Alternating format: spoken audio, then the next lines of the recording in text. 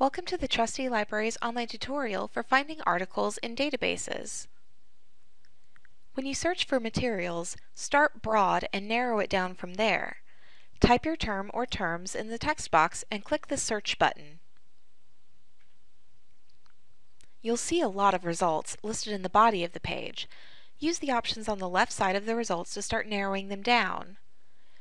Use the Full Text checkbox to view only results that include an attachment of the entire article. Databases often include citations and abstracts in addition to entire articles, so this makes sure you only see the items that you can read immediately. Use the Scholarly or Peer-Reviewed Journals checkbox to view only results that are from academic peer-reviewed publications. If you select this, you'll see only articles from scholarly publications that your instructor will respect.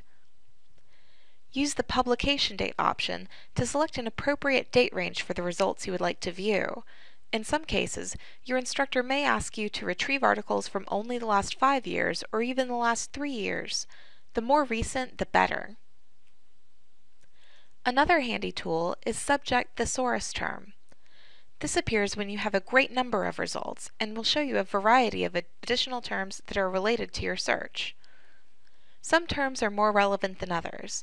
Click the terms that apply to your particular research and the database will remove articles that do not fit those terms.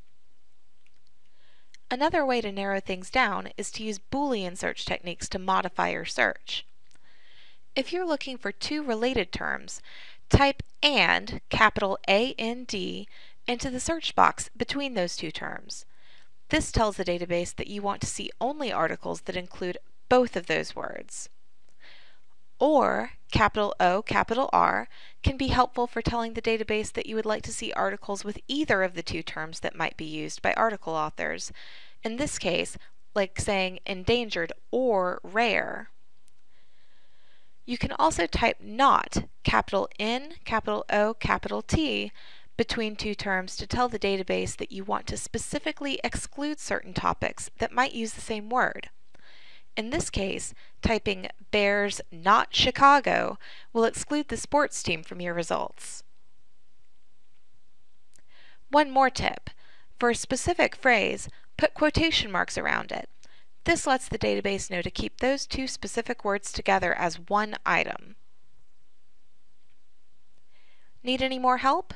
Ask a librarian at libanswers.brenau.edu. Was this video helpful? We appreciate your feedback. Click the quiz here and let us know.